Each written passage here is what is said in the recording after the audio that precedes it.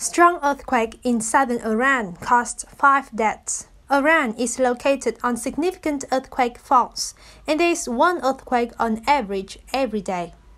A magnitude 6.6 earthquake completely destroyed the city of Bam in 2003 and left 26,000 people dead. On this Saturday, Iran state television reported that there were 5 people killed and 44 others injured, following a string of earthquakes in southern Iran on Saturday. 4 separate earthquakes were recorded near the southern port city of Bandar Lenge, including one that registered at a 6.1 magnitude, according to the United States Geological Survey website. The European Mediterranean Seismological Center also registered a 6.2 magnitude quake in southern Iran. Rescue teams were deployed at Sayekosh village, which is home to around 300 people in Hormozgan province.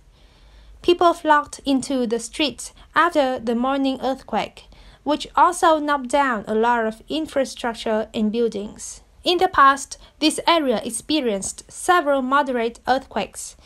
A magnitude 7 earthquake that struck western Iran in 2017 killed more than 600 people and injured more than 9,000.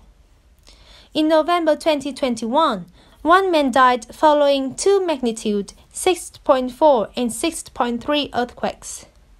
State TV showed residents in Bandar Abbas fleeing their homes in panic.